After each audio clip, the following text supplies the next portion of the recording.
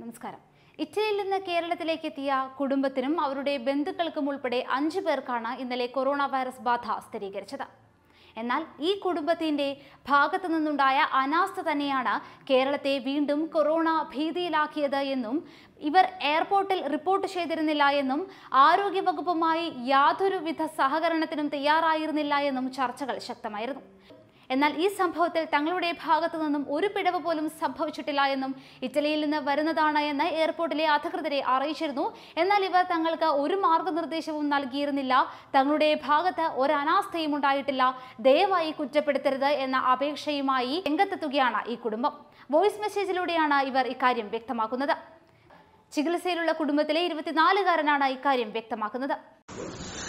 സത്യം പറഞ്ഞാൽ ഞങ്ങള് 29-ാം തീയതി എയർപോർട്ടിൽ വന്നു. എയർപോർട്ടിൽ വന്നപ്പം എയർപോർട്ടിൽ നിന്ന് ഞങ്ങൾക്ക് ഒരു ഡയറക്ഷനും തന്നില്ല. എന്താ വെച്ചാൽ അപ്പൊ ഇറ്റലിയിലാണെങ്കിൽ ഈ വൈറസ് സ്പ്രെഡ് ആയി വരുന്ന സമയത്തേ ഉള്ളു. അപ്പൊ അതിനെപ്പറ്റി നമുക്ക് വലിയ ഇത് ഇല്ല. അപ്പൊ അവിടെ ചെക്ക് ചെയ്തപ്പോ എയർപോർട്ടിൽ കുഴപ്പമൊന്നും ഇല്ലായിരുന്നു.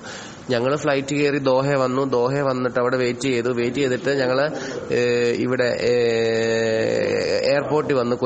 കൊച്ചി വന്നപ്പോഴത്തേന് അവിടെ ഞങ്ങൾ പറഞ്ഞു, ഞങ്ങൾ ഇറ്റലിയിൽ നിന്നാ വരുന്നേ, 4 വർഷമായി ഞാൻ വന്നിട്ട് എന്നൊക്കെ ഞാൻ പറഞ്ഞു. അല്ലെ, അപ്പം നമ്മൾ പറഞ്ഞു കൂടാതെ തന്നെ നമുക്കാണെങ്കിൽ ഇപ്പം നമ്മളിപ്പം പറഞ്ഞു കൂടാതെ തന്നെ അവർക്ക് പാസ്പോർട്ട് നോക്കുമ്പോൾ അറിയാമല്ലോ ഞങ്ങൾ കയറിയത് ഇറ്റലിയിൽ നിന്നാന്ന്.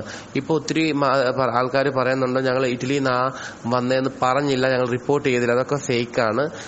ഞാൻ പറഞ്ഞ സത്യം എന്ന് വെച്ചാൽ ഞങ്ങൾ വന്നു, ഞങ്ങൾ പറഞ്ഞു ഞങ്ങൾ ഇറ്റലിയിൽ നിന്നാണ് വരുന്നത്, ഞാൻ 4 വർഷമായി വന്നിട്ടു എന്ന് പറഞ്ഞു. എന്നിട്ടും അവർ ഒരു ഡയറക്ഷൻ തരാതെ ഞങ്ങളെ ഇറക്കി വിട്ടു, ഒരു ചെക്കപ്പും ചെയ്യാതെ ഇറക്കി വിട്ടു.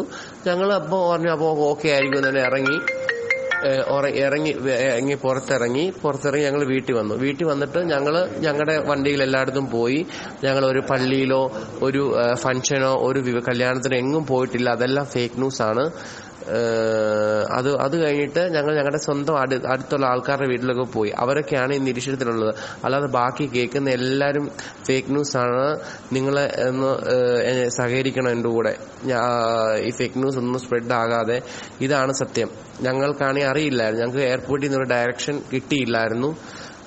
അതുകൊണ്ടാണ് ഇത് സംസാരിക്കുന്നത് ഞാനാണ്, റിജോ മോൻസിയാണ്. ഞാനാണ് ഈ 3 പേരിൽ ഒരാളായിട്ട് വന്നത്. നിങ്ങൾക്ക് എന്നെ എല്ലാം അറിയാമല്ലോ ഫ്രണ്ട്സ്. എനിക്ക് പ്ലീസ് സപ്പോർട്ട് മീ. ഞങ്ങൾക്ക് ഇവിടെ ആണെങ്കിൽ ഞങ്ങളുടെ ഫോട്ടോസ്, ഞങ്ങളുടെ വീഡിയോസ് എല്ലാം ഡീറ്റെയിൽസും ചുമ്മാതെ ഫേക്ക് ന്യൂസ് ആയിട്ട് സോഷ്യൽ മീഡിയയിൽ സ്പ്രെഡ് ചെയ്യുമായിരുന്നു. എൻ്റെ പപ്പ ഒരു ഹാർട്ട് പേഷ്യൻ്റ് ആണ്. പുള്ളിക്ക് ഇതെല്ലാം കണ്ടിട്ട് ഒരു ഒരു മാനസിക പിരിമുറുക്കമുണ്ട്. അപ്പം സത്യാവസ്ഥ അറിയാതാണ് ഒത്തിരി പേര് ഇതൊരു കളി പോലെ നടക്കുന്നത്. നിങ്ങൾ എല്ലാവരും ഞങ്ങളെ സഹായിക്കണം. ഞങ്ങളാണെങ്കിൽ ഞങ്ങൾക്കൊരു ഡയറക്ഷൻ തരാത്ത, എയർപോർട്ടിൽ നിന്ന് ഇമിഗ്രേഷൻ ഓഫീസിൽ തരാത്തത് കൊണ്ടാണ് ഇതിപ്പം പറ്റിയത്.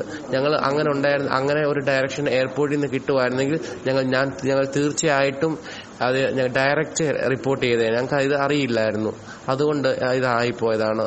ഇറ്റലിയിൽ നിന്നാണെന്ന് വ്യക്തമായി പറഞ്ഞതാണ്. എന്നാൽ അധികൃതർ ഒരു പരിശോധനയും ആവശ്യപ്പെട്ടില്ല. ഞങ്ങൾ കാര്യങ്ങൾ മറച്ചുവെക്കാൻ ശ്രമിച്ചിട്ടില്ല. എവിടെ നിന്നാണ് വരുന്നത് എന്ന പാസ്പോർട്ട് പരിശോധിച്ചാൽ ആർക്കും മനസ്സിലാകും. നാട്ടിലെത്തിയ ശേഷം പള്ളിയിൽ പോയി എന്നും സിനിമയ്ക്ക് പോയെന്നുമുള്ള ആരോപണങ്ങളും കുടുംബം നിഷേധിക്കുകയാണ്.